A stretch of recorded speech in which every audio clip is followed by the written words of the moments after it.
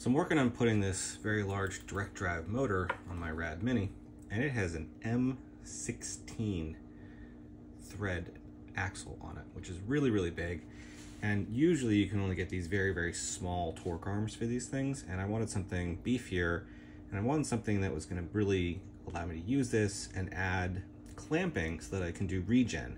Because with most torque arms, even good ones, if you have regen on, your axle is going to rotate back and forth and back and forth and back and forth as you switch between regen and drive. And most just don't have the clamping force to stop that. So I'm going to use these 3 bolt holes that you can see there, here, and over here to put a nice big chunk of steel in here that's going to be able to clamp onto this. This is the 3D printed prototype of it.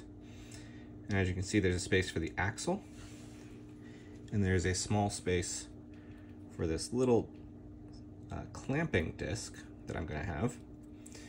And I will drill through the side for 2 M5 bolts. This is very similar how Grin's most recent V7 torque arm actually works. So this goes on like so, and then this little plate will slide in the side here, like that. And then I'm going to put the nut on just lightly, just to kind of hold it all aligned.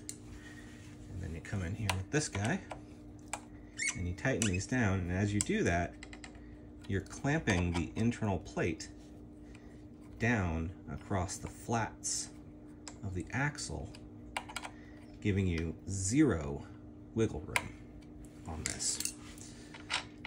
And I can demonstrate that even with this plastic printed version by wiggling this back and forth, and you can see it actually moves the axle and the motor together.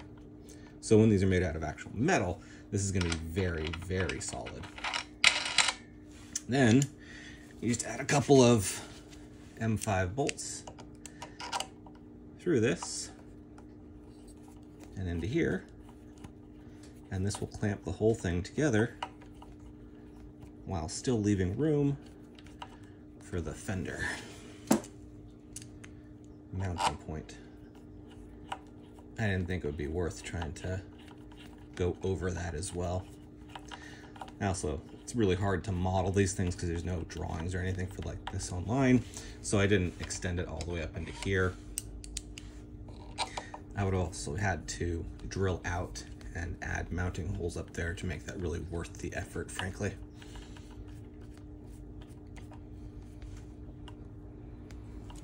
And with that, I'll have a really nice torque arm.